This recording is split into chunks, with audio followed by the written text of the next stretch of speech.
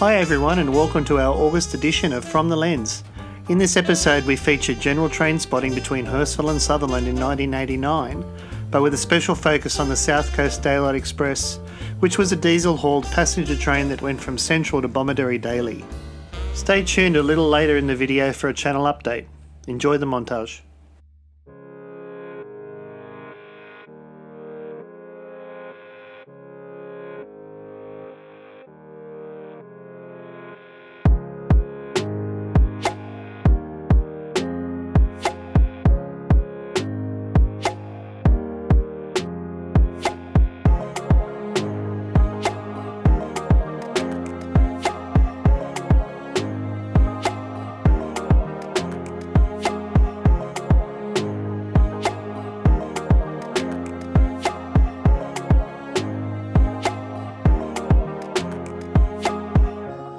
All these shots were taken on 35mm colour slide film.